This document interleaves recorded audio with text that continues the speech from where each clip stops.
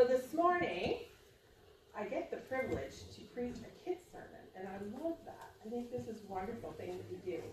And I've kind of done it up because we started a sermon series, Just Be.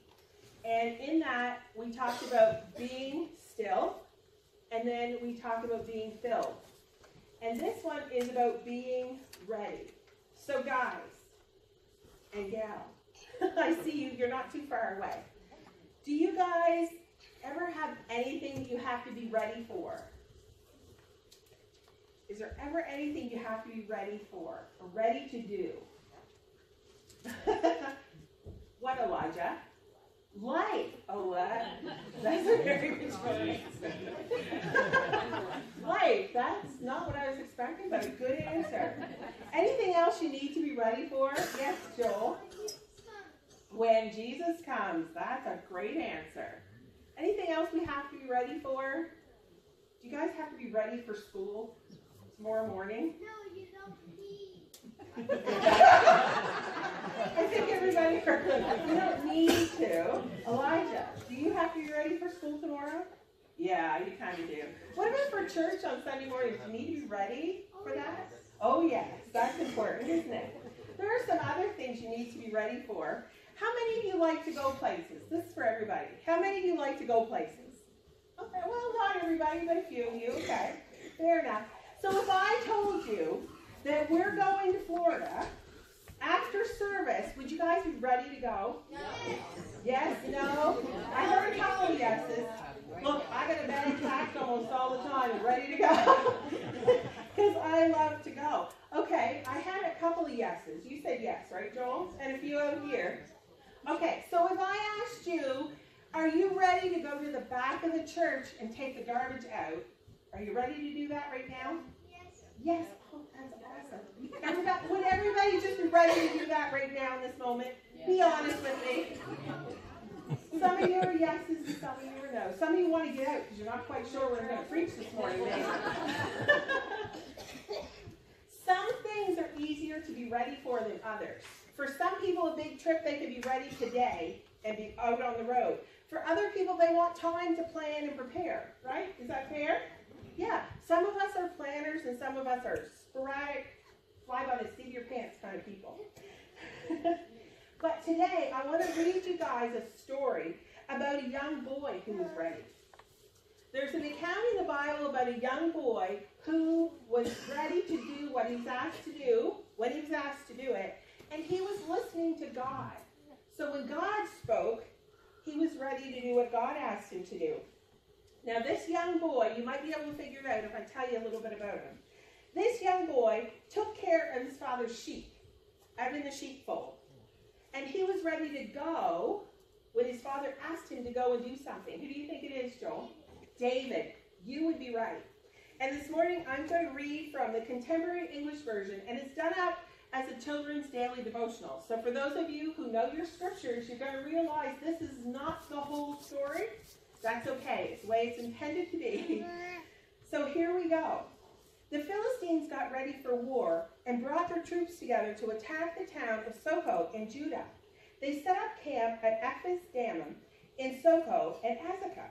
The Philistine army had a hero named Goliath, that's right, who was from the town of Gath, and he was over 9 feet tall. So I'm 5'7.5", so I cannot reach 9 feet, okay? So he's a lot taller than I am. This is the giant Goliath. David was Jesse's youngest son. He took care of his father's sheep, and he went back and forth between Bethlehem and Saul's camp. One day, Jesse told David, "Hurry and take this sack of roasted grain and these 10 loaves of bread for your brothers at the army camp." When the Israelite soldiers saw Goliath, they were scared and ran off. David asked some soldiers standing nearby, "What will a man get for killing this Philistine and stopping him from insulting our people? Who does this worthless Philistine think he is? He's making fun of the army of the living God." So remember, Goliath is this 9-foot giant, and David is this young boy, maybe like one of you guys. Okay? So, and David's just a little upset about this.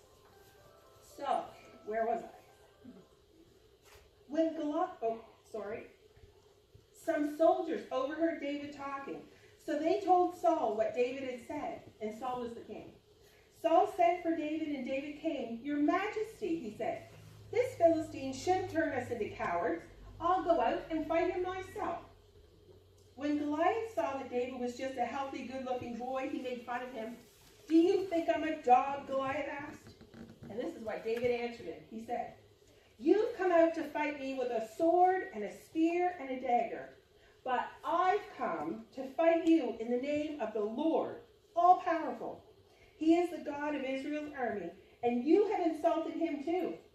Today, the Lord will help me defeat you.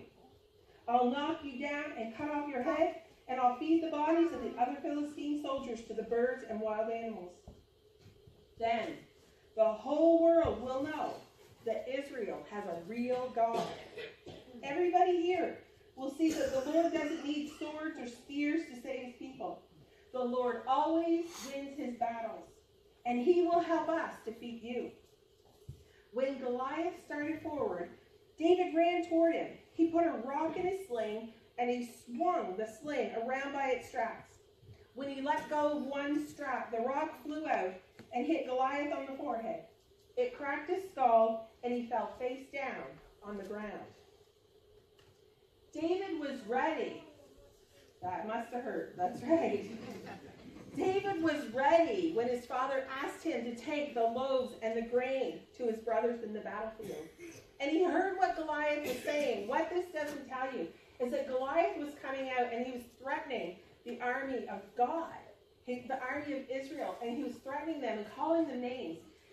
And the Israelites were so afraid because this gigantic man was coming out and casting these threats. But David heard this. David did not go there on his own, did he? We heard from the story that he knew he couldn't do it on his own, but he knew that the Lord could help him defeat Goliath, because God does not lie. And he said that he would protect his people. And David knew this. Because David had been spending time with God in prayer, he knew who God was. He spent time with him, and he was still. And he allowed God to fill him. Through this prayer and listening to him, David was ready to face whatever came his way. All of it. Now remember, David was a boy. So he was probably maybe about this tall. Stand up, Elijah. So Elijah, we'll say Elijah's David. And this big hulk of a man probably is tall. I don't know how high the ceilings are in here, but probably about 9 feet, maybe a little higher. This great big man's coming at you, and you have the confidence of God in you, right? You do, don't you? And sure. That's awesome. Have a seat. But well, we don't know. But David was ready because he listened, because he knew who God was. So have you guys spent time with God and listened to him? Are you hearing from him? Are you ready? Yes, I'm glad to hear that, because if you are, that's a wonderful thing, and continue to do that. But if you're not, if you haven't been listening to God and you haven't been spending time with him, do you know that you can do that? It's as simple as sitting down and taking time and praying. Talking to God just like you talk to your parents or your friends. It's nothing fancy. It's simple. We just need to talk to God the same way that we talk to anyone else. And then, in a conversation, what else do we have to do? Well, there's words. We talk, and then we listen. We have to learn to listen. Is that an easy thing to do?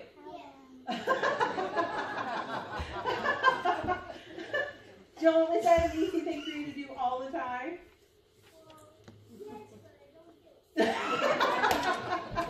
That's awesome. Yes, but I don't do it. What's his answer? I want to say, too, sometimes we can pray and we can talk to God and we can ask him and we can listen and we don't hear anything. and we listen some more, and we still don't hear anything. But I want to tell you, it's okay. Because we continue to listen. We continue to talk, and we continue to listen, and eventually God is going to speak to us, and he's going to talk to us. So be patient with that, okay? So church, in what I've said, are we ready? Are you guys ready this morning? Are you ready to hear from God? Are you taking time to be still in his presence? Not just to talk, but also to listen. Are we taking time to be filled with his presence so that when he does speak, that we are ready to move? That it's not about just sitting and listening.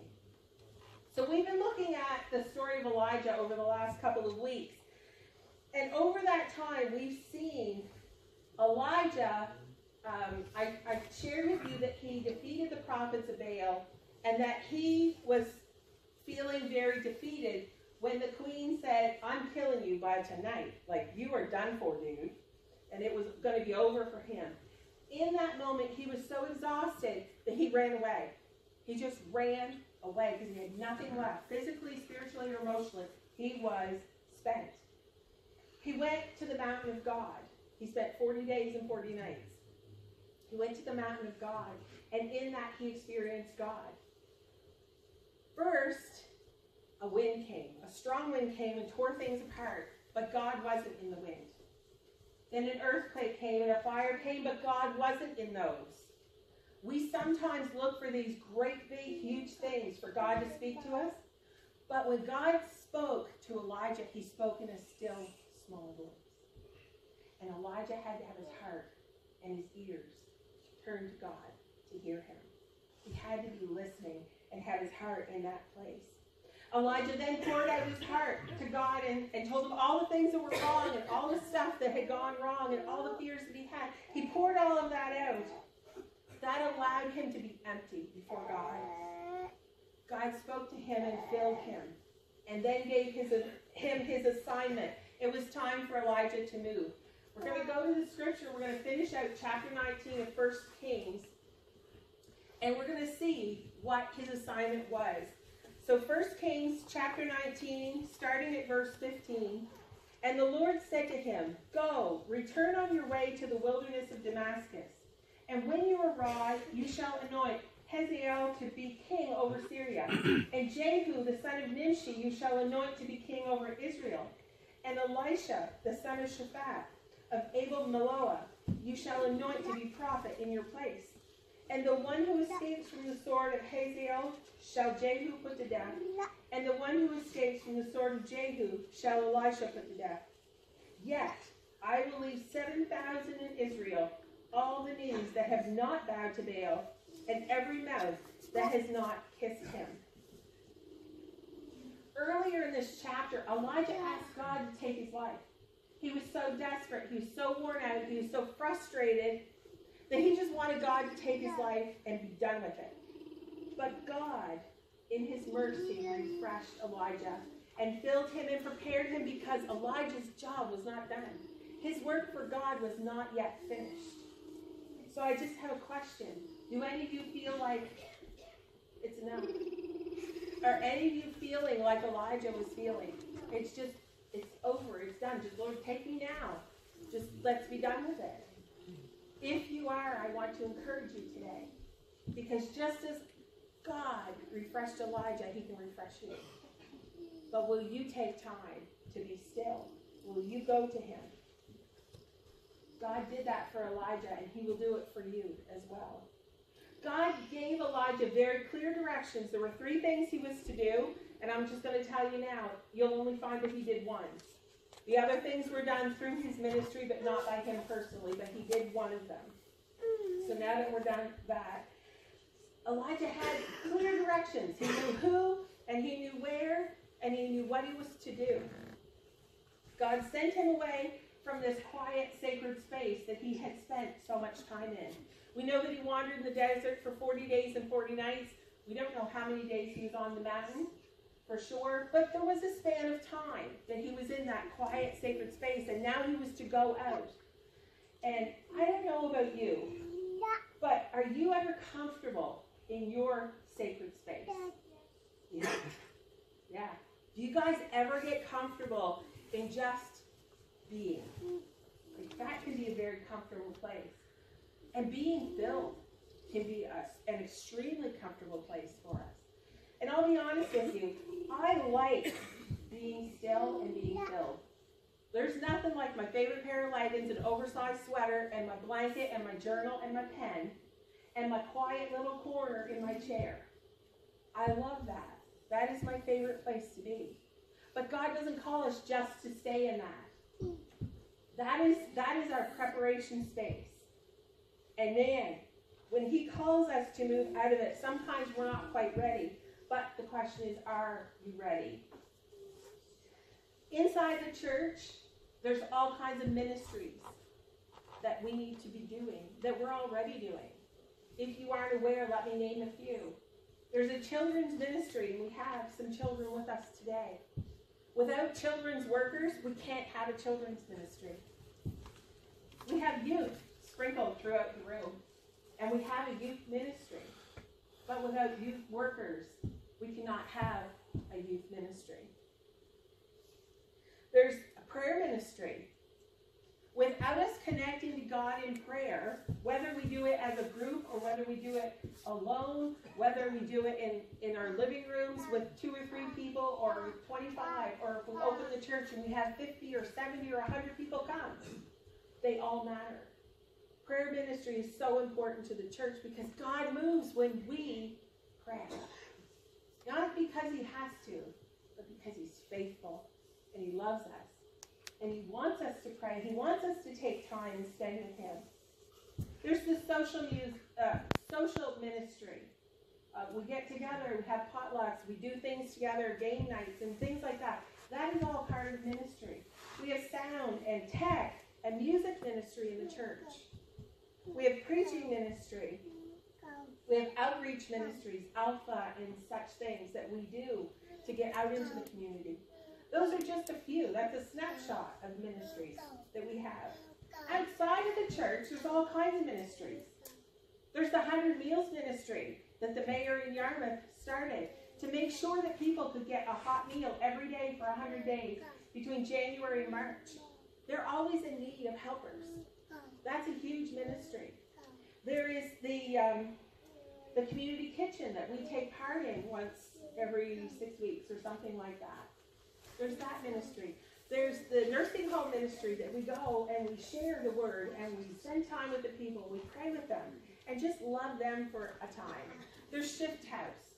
There's all kinds of ministries. The jail ministry. I just looked back and saw Harriet in the jail ministry and how many people get involved in ministries outside of the church. There's the school that always needs people. And I want to tell you, the things that sometimes you think can't be a ministry can be. Because if you're taking Jesus with you, you are doing ministry. Because it's not about us, it's about him and what he wants. God is already at work in our world. We want to be ready to be on mission with him. Not on our own mission for him, but on his mission. Because he has a plan and he has a purpose. And there's something that he wants to do. He is passionate about his people. Shouldn't we be passionate about his people? And his people, look around. We're all his people. Step out the doors, they're all his people. God's people are all of us. There is none that is not.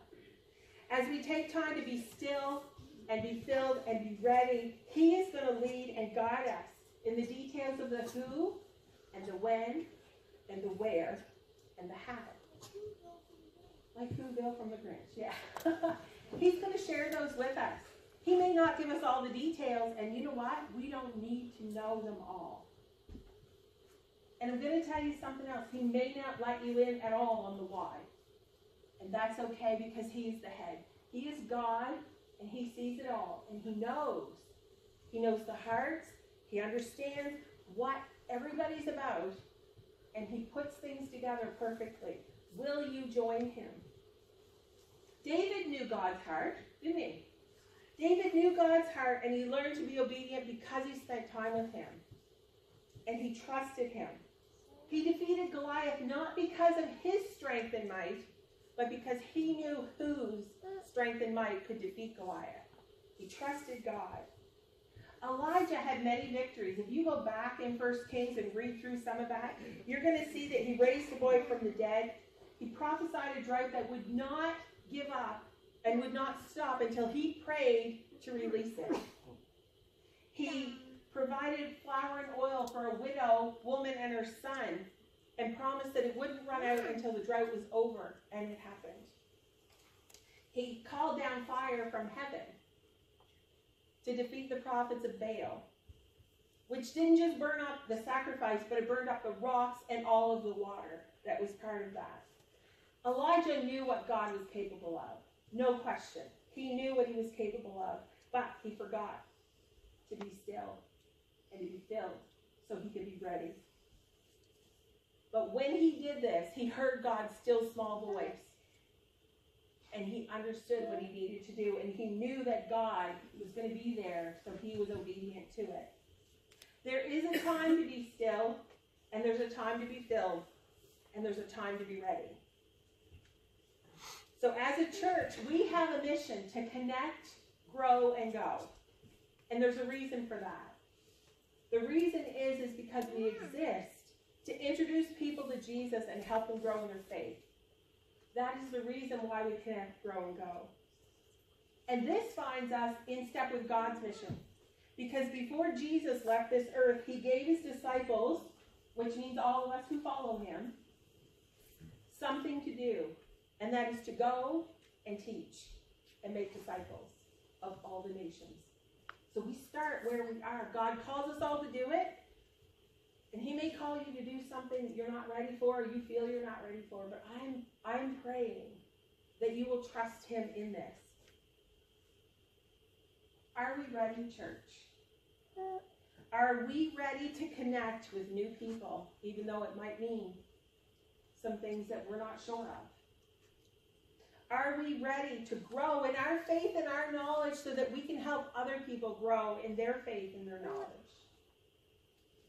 Are we ready to go out of this church beyond the comfort of our sacred space and do the things that he is calling us to do? Are you ready to shine your light for Jesus wherever he puts you? Because you're in a family, you may have a job, you may go to school, you already have a connection of people. Are you shining your light for Jesus among them? Are you ready? Are you ready? I'm going to call the worship team back, and I want to pray for us.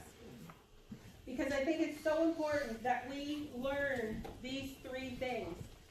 If we are not still, we are not going to hear from God. If we trust him, he is going to fill us and prepare us for what he's calling us to do. And then when he does, we will be ready. Let's pray. Heavenly and gracious Father, God, we thank you that you are sovereign, that you know our hearts. Lord, that your heart is good for all people. And Lord, I pray as we look to you, that you would help us to hear your voice. And maybe there's a ministry that hasn't begun that you are calling someone to. Lord, I pray that you would make that clear to them, that you would give them everything that they need to fulfill that ministry and to do it, but not to do it on their own strength, but as David did, to trust you and look to you for your strength and your might. God, we praise you and thank you for everyone who is here today, for every family who isn't here who normally comes. Lord, we pray that you would speak to their hearts in the quiet today sometime. Lord, would you prepare us to be ready as a church and as individuals to be obedient to the call that you have on each of us. Lord, we give you praise and thanks for all that you're going to do in your name.